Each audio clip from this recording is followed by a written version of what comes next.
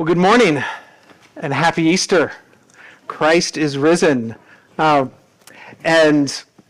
if you're not familiar with it, kind of right here at the beginning, we're gonna do something. But there is, I want to call it more of a habit than a tradition, but there's sort of a habit in Christian churches, and this is something that churches do all around the world on Easter Sunday. People will do it to one another, but we'll also do it kind of in the context of worship. But one person will walk up to another and will say, "He is risen," and the reply is, "He is risen indeed." So I want us to give that a try right now. So, "He is risen." He is risen indeed. Fantastic. So why do you think we would say that to each other? Oh wow. My iPad's changing pages and I'm not touching it. So this might be real fun. But why do you think we say that to each other? Certainly we say it because it's true. It's what we believe. It's what we celebrate today, that Christ is risen. But I also think we say it because it's almost too incredible to believe. We repeat to one another that Christ is risen because we need to be reminded that he has really done that. Jesus was dead, and now he is alive. That's the foundation of our hope. It's the reason that we actually meet together for worship on Sunday mornings. If you look in the Bible in the Old Testament, the day of worship for God's people that's laid out in the Ten Commandments is the Sabbath day, which is Saturday. We meet on Sundays, the Lord's Day. And it's the reason we do that is because it was on a Sunday. When the Bible says the first day of the week, on a Sunday morning, that's when Jesus rose from the grave. Right? And that changes everything. It changes how we as Christians worship. That we gather together in the morning on the first day of the week. Because that was when Jesus rose from the grave. That's when the victory of heaven was actually made known to us, when it was revealed to us what God had done. And so we need to remember that amazing thing that has happened. We need to remember the miracle of what God has done for us. And so we say, "He is risen."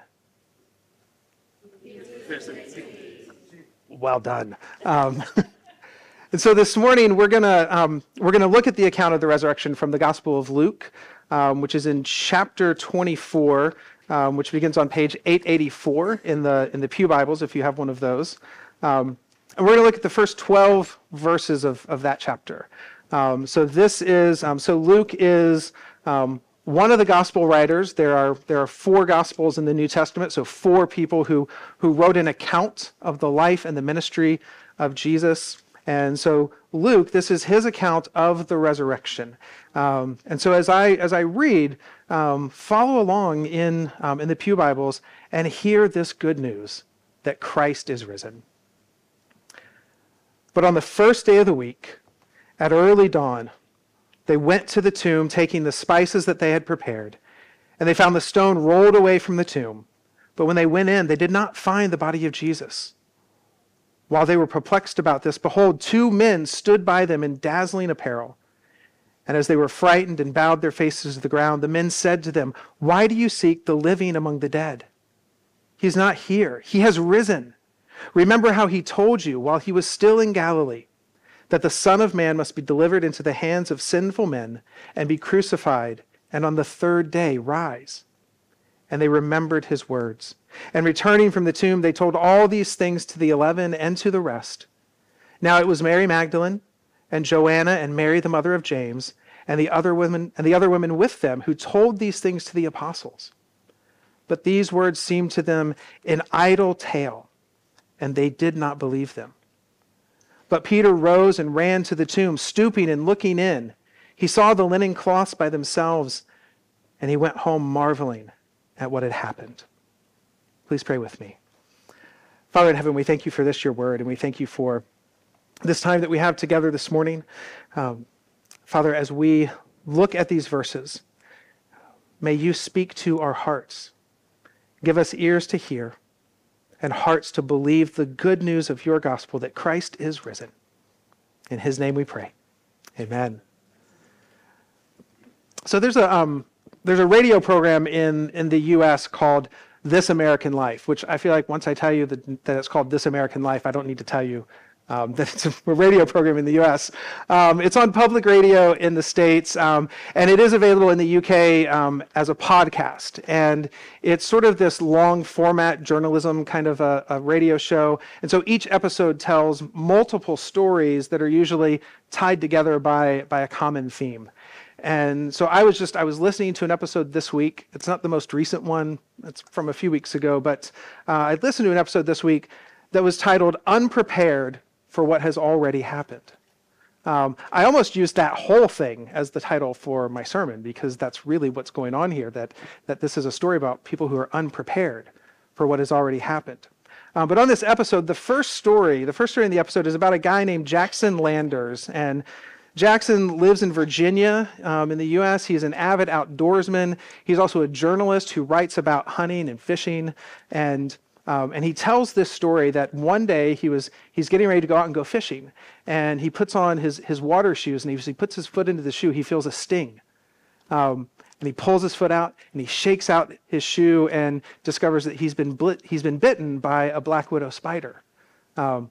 And so almost immediately, like his mind is just sort of racing because he's sort of overwhelmed by all these things he knows, and then what he's really prepared to believe about his situation. So as an experienced outdoorsman, Jackson knows that black widow bites are almost never fatal. He also knows that they can be incredibly painful, like doubled over on the ground, just writhing in pain, kind of painful. He also knows that the people who have the worst reactions to black widow bites are usually the people who don't get medical attention right away. But then he also knows that if you go to the hospital, mostly what they're going to do is give you pain medication. There's an anti-venom, but there's actually a higher risk that you could have a reaction to the anti-venom and die from that. That's more likely than dying from the spider bite. So oftentimes they won't even give you the anti-venom because of the risk. And so knowing all of these things, he decides to continue fishing. Right? Like he knows he's been bitten by a black widow. He knows that he should go to the hospital. And he goes fishing anyway. And so pretty soon he starts to feel kind of this tightness in his stomach, and he describes it as like someone just punching him in the stomach. And he puts up with that for a little while. And finally decides, all right, it gets bad enough that he packs up his stuff and he's like, all right, I need to leave. But he doesn't go to the hospital. He goes home. He's like, what are they? They're just going to give me pain meds at the hospital. I'll just go home. So he goes home. He said he did when he got home, he sort of put a post on Facebook that just is like, hey, if no one hears from me for a while, I got bit by a black widow and I'm at home on the floor writhing in pain. And he just was like, haha, and sent that out. But he said pretty soon it got to the point where he really couldn't handle this pain anymore. He said it felt like his chest was being squeezed in a vice. So finally, eventually, he called his mom, and she had to drive him to the hospital because at this point, he can't take care of himself. He can't get himself to the hospital. He gets there, and it turns out that there is actually a newer anti-venom and a safer one, and they give that to him, and almost immediately, he starts to recover. But as he tells his story, he says that the hardest part was accepting that things had changed. He said after he'd been bitten, everything looked and felt the same. He said it felt like a bee sting, right? It was a little sting, and that was it. The sun was still shining, and everything looks good and it feels the same. And he said, when everything looks the same, it's difficult to accept that reality has just changed, that things are about to be really, really different. Jackson was unprepared for what had already happened, right? Like this event had already taken place, and he was struggling to catch up to the fact that reality had changed, that things had changed. And so that's how we find Jesus' disciples on Easter morning. They're unprepared for what has already happened. This story begins with women going to the tomb of Jesus. And by the time they get there, the tomb is empty. The resurrection has already happened. Right? We don't read about Jesus stepping out of the tomb. We read about an empty tomb. This thing has already happened, but everything looks and feels the same. And so they're not ready to accept that reality has just changed. And here's the thing. The resurrection always comes to people who aren't ready. And so this morning we're going to look at three aspects of how Jesus died and rose again for people who aren't ready to accept that things have changed.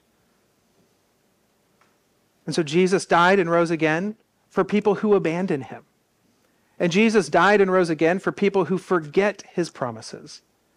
And Jesus died and rose again for people who doubt his messengers. And so first, Jesus died and rose again for people who abandon him. On Easter morning, the disciples have gone into hiding. I mean, they watched in disbelief on Good Friday as Jesus died. They believed that he was the Messiah, that he was the Savior, that he was going to set everything to right. And now he's gone.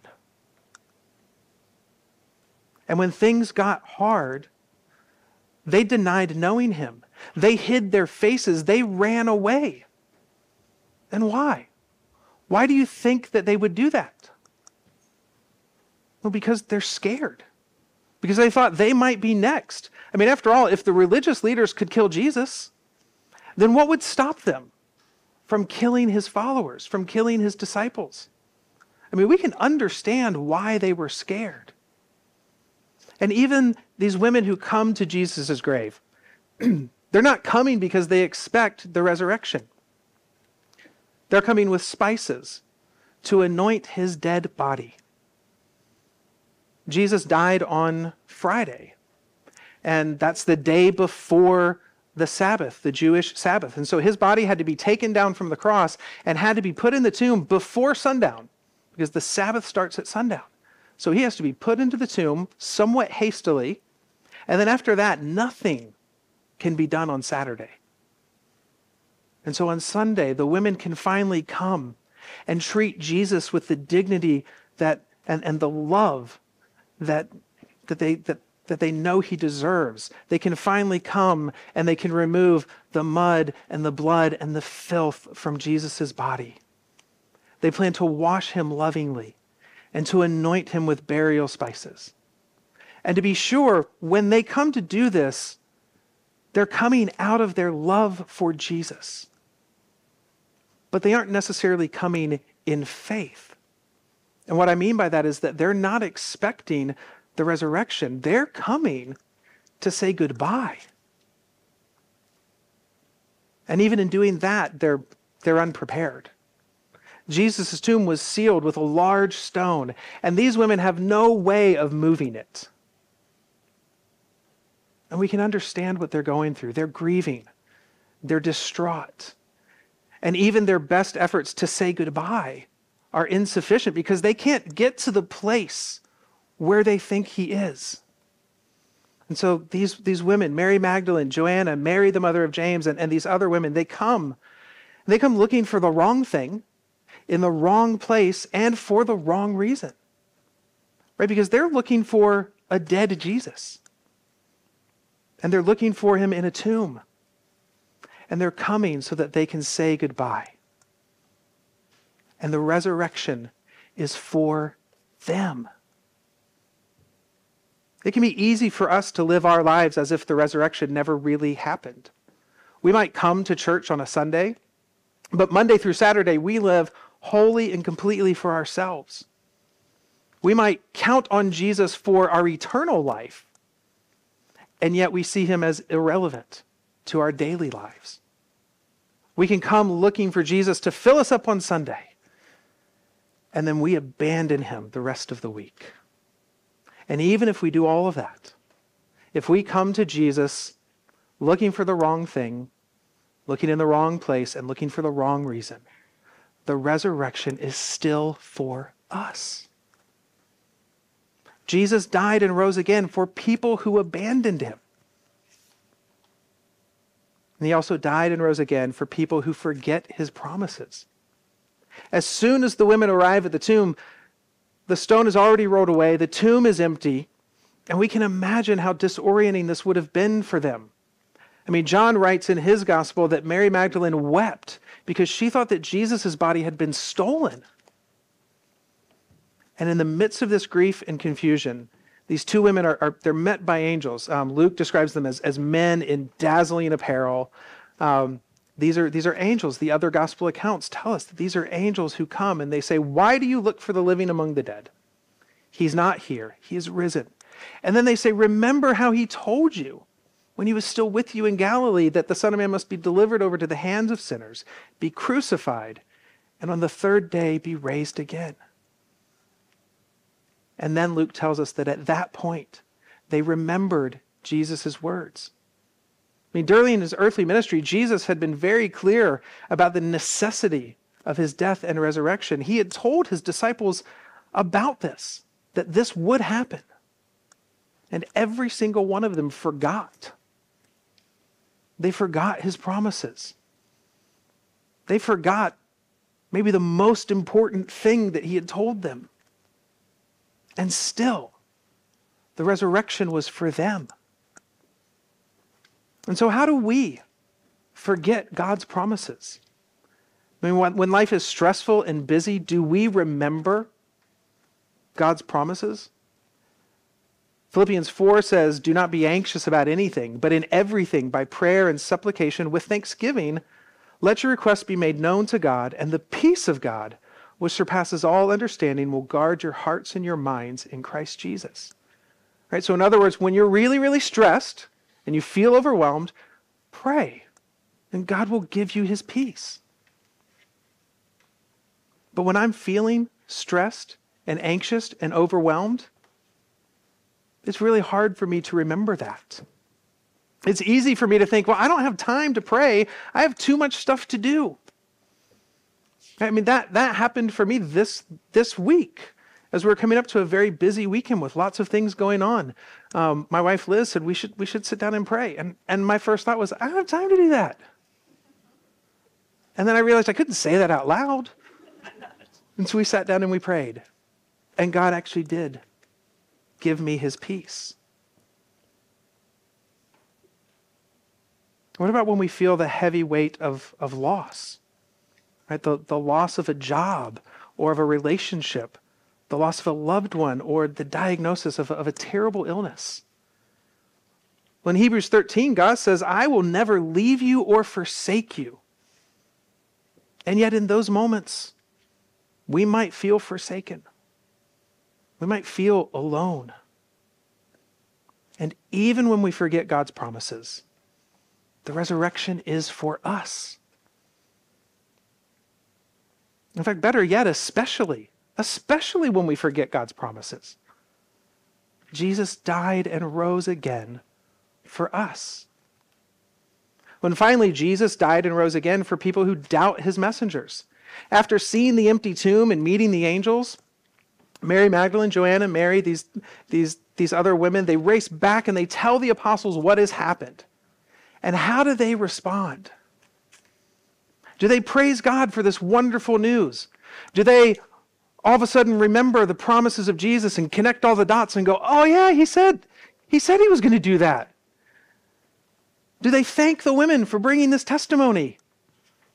No. They don't do any of these things. Luke says that they don't believe the women. And I realized as I read this morning that in my notes I used a different translation. I don't know how that happened, but I did. So what I'm going to say now is based on, I think maybe it's the NIV is what I ended up using. But Luke says that they didn't believe the women because their words seemed to them like nonsense. Right in our Pew Bibles it says, it seemed like an idle tale. It seemed like nonsense.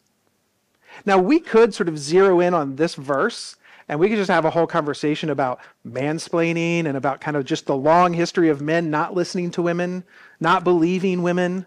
And those are real things. Those are things that still happen.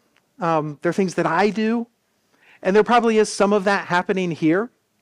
But I don't think that's the main point of what's going on here. That's not the main thing that's happening here.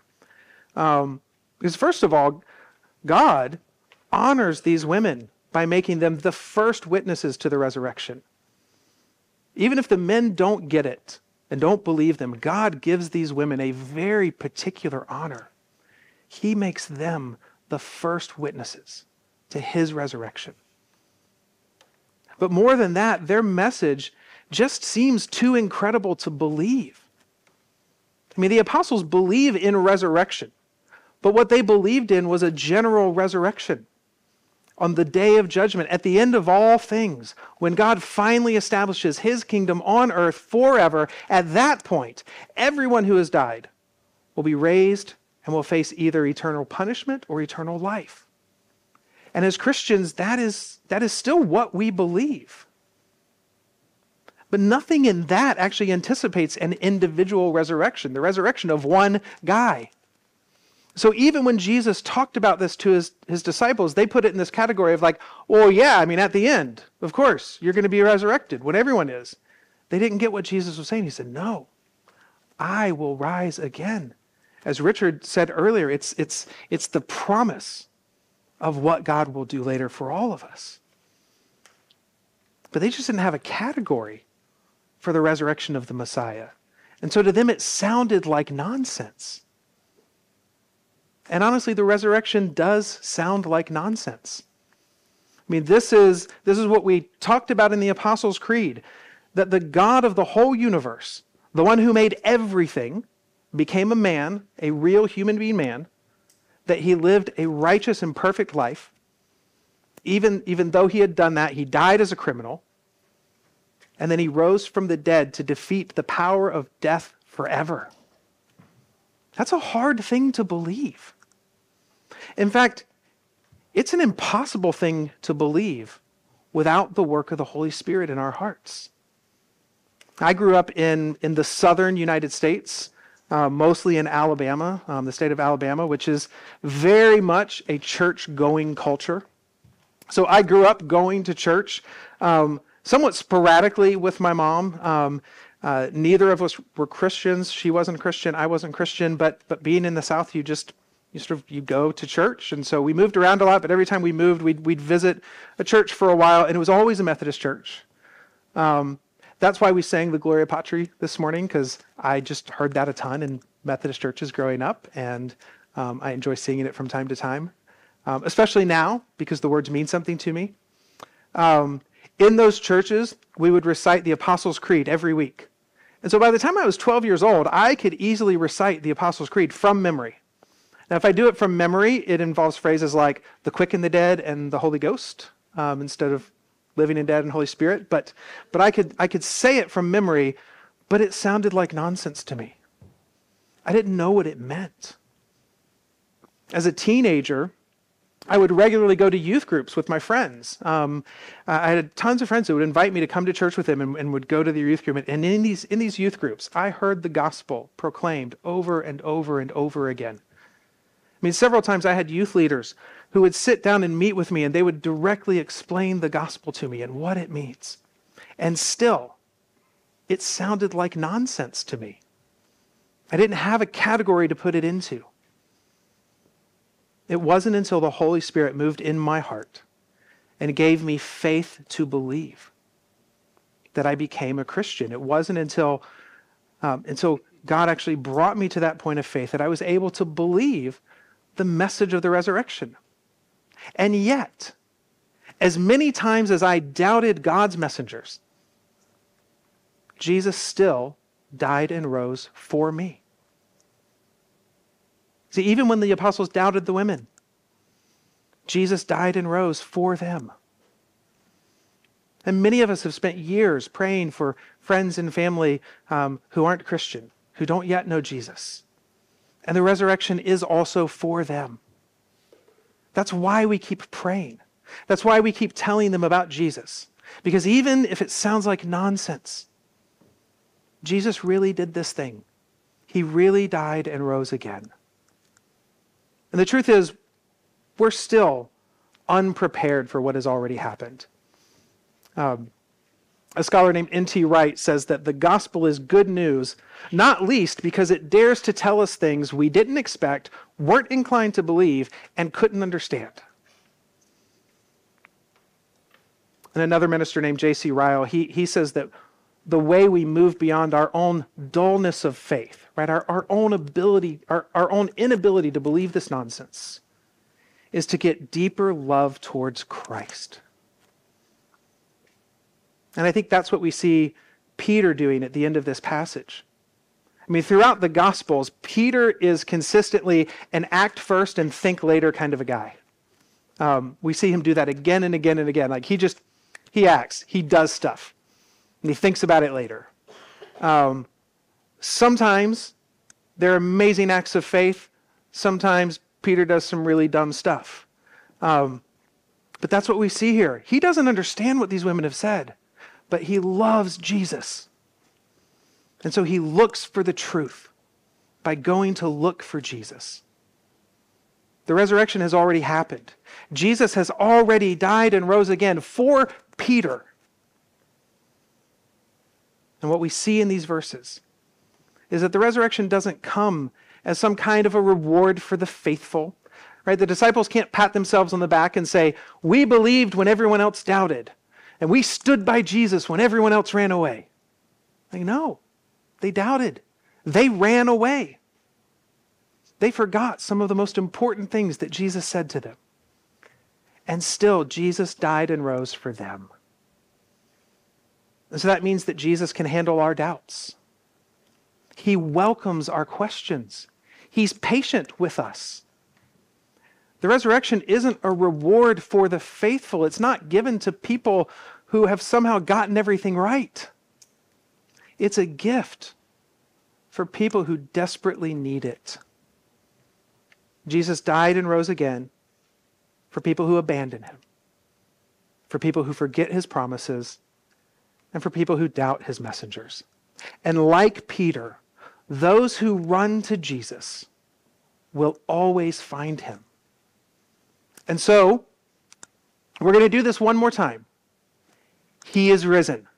He is risen. Amen. Please pray with me.